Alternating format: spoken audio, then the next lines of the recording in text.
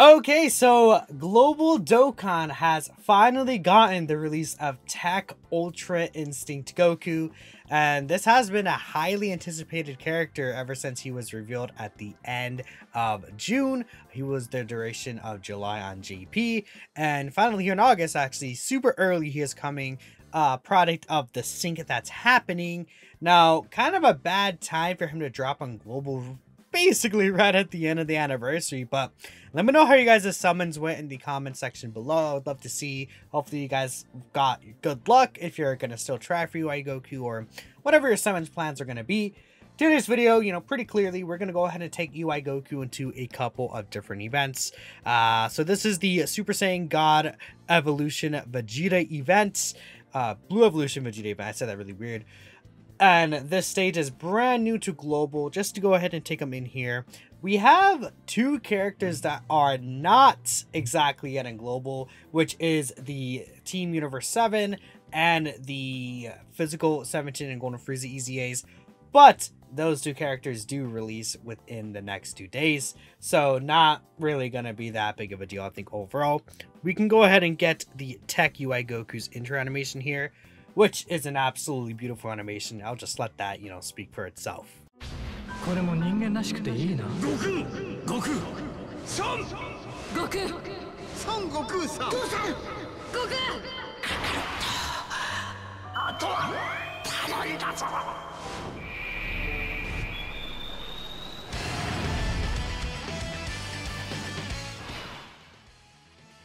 Yeah, man, that looks pretty good, and just this UI Goku has pristine animations. So that is the friend UI Goku, which not that big of a deal whether that's the friend or mine, right? At the end of the day, we just want to show this character off. So this guy, the downside to this guy is that he has a lot of these other UI Goku type of mechanics where he has just a 70% chance to dodge, right? We're gonna go ahead and slide him in slot 1 though, right? We'll let him do his thing right here in slot 1. That should be okay. No rainbow orbs for Team Universe 7 is a little bit of an issue, but we do only need to get at most 22 ki with this character, so it's not going to be the end of the world if we cannot achieve that. UI Goku has 50% reduction before he receives an attack. Okay, well, okay. Yeah, there's that 70% chance to dodge for you, man.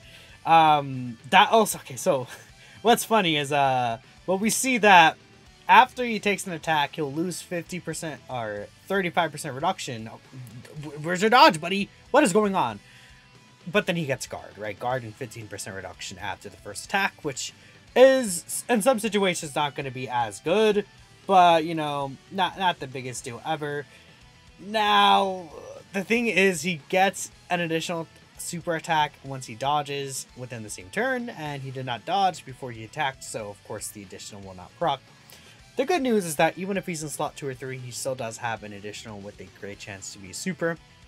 I guess in this situation, I should have just put him in slot 1, but it's not that big of a deal. UI Goku is probably going to dodge a super here, is what I'm assuming. Yep, there it is. Bam. AJUI with his guaranteed turn 1 dodge. Absolutely incredible. I just realized we're at 20 ki, not 22 ki, so this character is not going to get a lot of stats, but we should still be fine with the 52% damage reduction this character has, as long as they're on a full Raptor Universe 7 category team. That's really, really good. We might float off Blue Kaioken and Evolution Vegeta, and the simple reason for that is because they're just more liable to losing in front of all those attacks compared to the 17 Golden Frieza. But we will go ahead and give them the 3 Rainbow Ki Spheres, so they get that third additional and additional 7% damage reduction. So from here, we should be good. Now, the thing about TEQ UI Goku is, his transformation into the completed UI Goku from UI Sign, right? The white hair version. That is the 5th turn from his entrance turn, right? So if I have a situation where my UI Goku is in slot 7, then that UI Goku can't use his domain basically at all through the fight. Especially, like, if you have a team like this where you have like all these year-old characters rainbowed and EZA'd, and they're just like doing insane crazy damage. I say that and we see like 5 mil attacks I hear, but you know, you get the point. Like a lot of these characters could do crazy damage. You gotta do these fights really quickly, especially because a lot of these fights are two phases now. Like Max, in fact, is even 1 phase. But, like this fight is 2 phases. All the other fights in this event are actually also 2 phases. Besides the, I think it's the UI Goku stage is multiple phases, and the Goku and Frieza phase stage are multiple phases. But all the other 4 stages are just 2. We have Kid Buu. I don't know if I said Kid Buu yet, but Kid Buu is also an event that lasts only for the 2 like phases, right? So you guys kind of get the point there, where a lot of these fights have started becoming short. Which could really be an issue with making sure you get that, especially in this fight. If you guys aren't aware, the final phase against the Blue Evolution Vegeta, he does actually disable dodge, which is a huge aspect of the UI Gokus. But the thing about this guy is that he nullify attacks that are guaranteed to hit for superclass enemies and allies. So it does make it possible to evade these attacks. The exact wording of the global version states superclass enemies and allies can nullify attacks that are guaranteed to hit, making it possible to evade these attacks.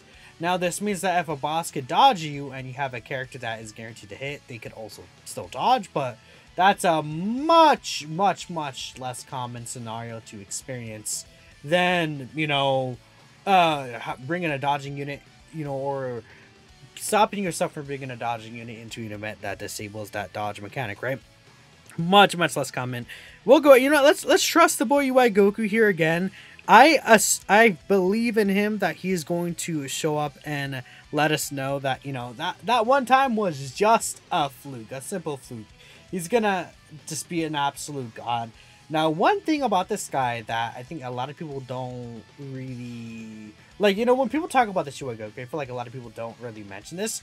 On his 12k super attack, he does give 30% defense to all allies. So a character like Age UI Goku, who doesn't have any super attack raise on his, you know, super attack effects, that is going to give him a pure 30% defense buff, which is going to be really good and makes this a really nice partnership. And when he's transformed, it's even higher, right? It's a 59% attacking defense raise, so that's really good. Besides that, he does also give 30% attack. Okay, well, my cord just decided to be a little silly. Let's just fix that real quick. Sorry about that, y'all. But besides that, he also does give 30% attack to all allies for the turn, which is very nice. Ajo UI was not at 24 keys, so he's actually missing a 77% multiplicative attack buff, which is definitely a big deal, but, you know, it's not like an end-all be-all.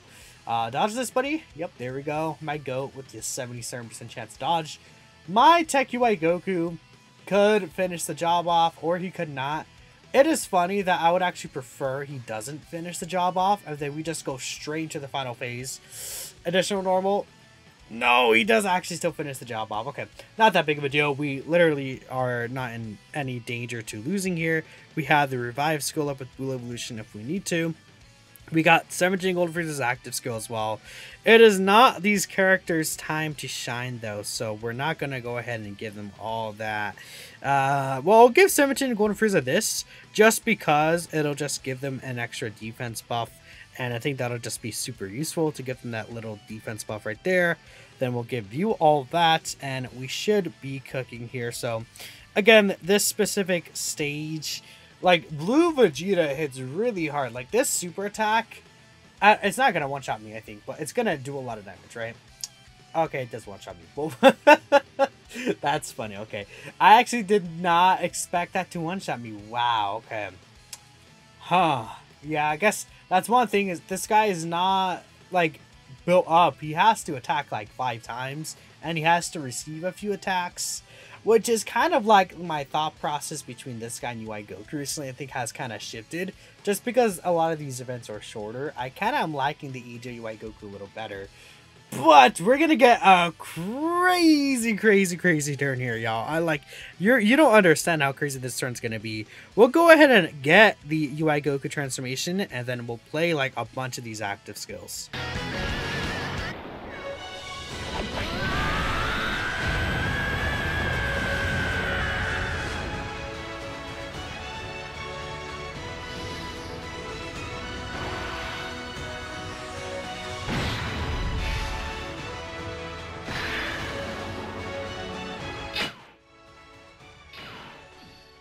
Now again, I do want to point out that we saw the dodge disable like at the top of the screen right there when Blue Evolution Vegeta's getting attacked last turn. That is going to be gone now in this specific turn. Just keep that in mind, right? We'll go ahead and also get AGO UI Goku's active skill in here just because he is a really good partner with this guy. And I kind of want to show off the damage this boy is going to be able to do this turn too. オラは別に正義のヒーローでもなんでもねえ。今度な仲間を傷つけるやつは許さねえぞ。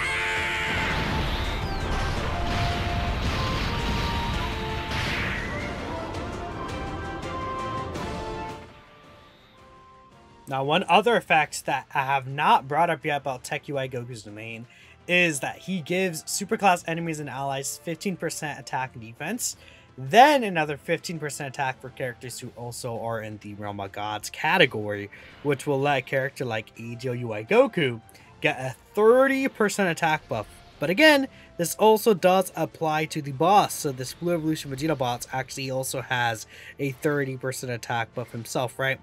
However, it doesn't really matter because we are going to kill TEQ UI Goku in his first transform state. Also does give all allies a 10% chance to dodge on top of him guarantee dodging, right? So, for example, AGO UI Goku here, who just did this massive attacks at 29 mil, is also starting off with the 87% chance to dodge, and then he gets an additional 7% chance to dodge on top of that with each evasion he does. Again, really crazy. TEQ UI Goku also does build up 3 ki up to 12, 20% chance to crit and 20% chance to dodge with each attack he does. That does include the counters that he gets. Yes, he has counters when he dodges an attack, right? So there's one attack right there. Here's his guaranteed additional super attack right there. He could get a hidden potential system super attack. Yeah, he's just really stupid, right? But the fact that he could, again, build up to a 77% chance to dodge from the turn after he gets guaranteed dodge is really crazy. Now, his counters are going to start hitting really hard. If we take a look here, that's a 6.7 mil counter. If you guys aren't aware, the counter value is not displayed properly for whatever reason. It's actually 3 times the amount that's being shown. So those 6.7 mil counters are actually about like 19 mil counters. And he's critting, which makes the value twice as high. So those 19 mil counters are actually 38 mil counters is basically what they are. Oh yeah, that's just so stupid. Now, one reason he hit really hard in these counters, he does greatly raise attack and defense for the turn on both his 12 and 18 ki. Then he gives all allies 59% attack and defense for the turn on his 18 ki as well, right? So that's why he's just hitting so hard. And I said a guaranteed additional super attack, if you guys weren't aware. He gets that when he's at 24 ki. And in the there's another thing. If you enter the turn under 50% HP or less, he actually does get another 20% chance to crit, 20% chance to dodge, and 91% attack. So there are turns where this guy could have a 97% chance to dodge because he builds up that dodge, right? So like if I entered next turn, if there was a theoretical next turn I entered under 50% HP, he would actually be hitting harder than he did in this turn, right? Because even though he loses 7 ki and a 59% attack from his first entrance turn, he'll gain 91% attack. He'll still be likely at 24 ki. Then he has the same mechanic as he does, you know, before he's actually what's it called? Like when he gets hit, before he goes into full Ultra Instinct, right? His base form, essentially. He has a 50% reduction. Now it's 60%. Then he goes down to 20% with guard after receiving an attack, right? So just really strong failsafe. And just this, when you get him out, he's just him. He's just him. We'll go ahead and hop into another stage. Probably the Goku and Frieza stage is what I'm thinking, but maybe we'll go into one of these other global stages. Yeah, I'll probably go into like another like global stage, and then we'll go into the Goku and Frieza stage for the last part of the video. Alright, I lied. We're gonna go into the Goku Frieza fight. Actually, I think that we'll just end it off here, right? Another fight that does actually disable dodge. We'll just have some good old fun with this Representatives of Universe 7 team. I think this will go very well. Let's go ahead and we're actually going to put Blue Evolution Vegeta in slot 1. Just so we could build up that revive with him. I think that'll be a good idea. We'll let TEQ UI Goku get this. And then we'll just grab this with 17, right? You know, decent little extra key. This Team Universe 7 does give 1 key per Rainbow Key Sword obtained to all allies, which is really nice, right? I do like that ability. Also, a nice little 7% attack and defense buff, right? Definitely a solid little support buff. They do also give, you know, multiple turn 30% attack and defense support on their TEQ Super, which is really good too. A 2-turn buff, right? But still really nice. So that's why you can see, you know, potentially a little bit higher numbers if you're using like your UI Goku compared to like my UI Goku. But yep, there is the friend UI Goku with the 70% additional that did not go through, but he got the hidden potential system one, which is nice. Now, the dangerous part of this fight, I feel like, is, well, kind of next phase, right? The next phase is a little bit troublesome. We have the Android 17 who can lock you, right? He can lock any character in the rotation, which is, you know, very annoying mechanic in general. But he does also super you and seals you on that super attack, right? So, you know, he could lock like your slot 3 unit in slot 1 and you're kind of like donezo. Like if he locks like, well, I guess this team specifically, I feel like any unit realistically is safe besides like Golden Frieza 17 on their very first turn. Or, you know, Blue Cow and Goku and Evolution Vegeta, right? You know, this character won't necessarily be safe in slot 1, but it seems like we should be okay. We'll go ahead and just grab this with you. I actually want to avoid damage, which is really funny. So I'm actually gonna grab, I do want to grab this single rainbow orb just for the damage reduction, and then we'll actually give 17 and Golden Frieza this just so they can get an 18 key. And I think that should be fine. We really want to make sure that we do not enter the Golden Frieza 17 phase without a domain up for the UI Goku purposes, because the thing about the UI Gokus is they need to dodge, and that phase disables dodge. So essentially, they'll get destroyed, right? You know, if I'm able to like hide, like let's say there's a slot where there's no attacks, like 1 attack for the TEQ UI Goku, it could be okay, right? I could hide them there. But it's not really something we can rely on, so we're just gonna have to try and make sure we make things go well on our own. Hopefully it doesn't super, okay, well, he supered here. This, the one slot, man, really? This time will be good, right? So, I think I'm gonna put AJUI here. And the reasoning is because I want him to get his dodges up, and then from there he'll be able to have his full key build up and everything like that.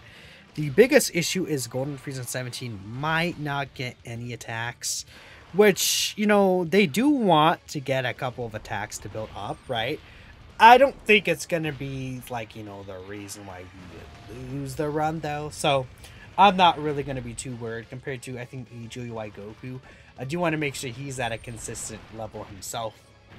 So, all we need to do is, well, okay, the good thing is that no matter what, turn 3, we are not going to be in the Golden Frieza 17 portion of the fight.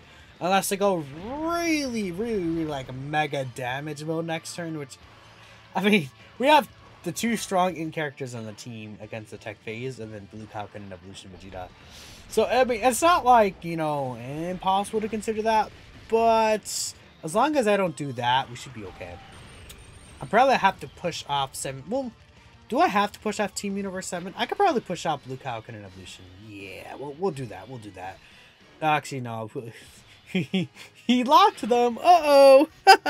Locking is like the most annoying mechanic like ever created in the history of this game, dude. I absolutely despise locking. I think I'm just gonna have to do this just cause, and then, you know, I could just grab this and then just do less damage. It doesn't really matter the damage that the Team Universe 7 does. And not getting 22 key means less damage and no guaranteed additional super, which means that we probably will not kill this turn. Thumbs up. Let's go. Okay, we did it, guys. That sounded so bad. Anyways, Blue Evolution does, again, need to build up. But luckily, this is a 4-phase fight, so this is going to be really good for this guy.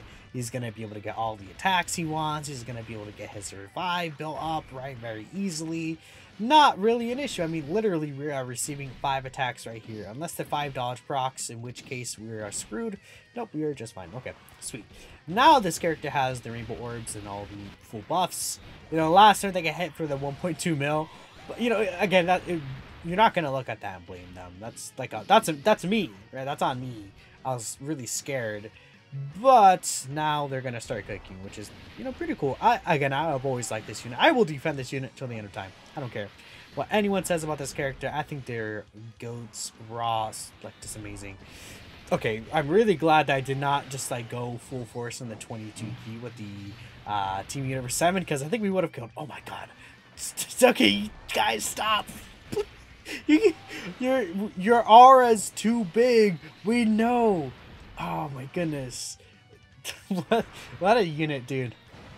Like, it just people, you know, people looked at me dead in the eye and they were like, oh my god, Durin's 21. No, please, no. I'm begging you. Oh no, stop, don't crit. Oh my, oh, no. What am I supposed to know here?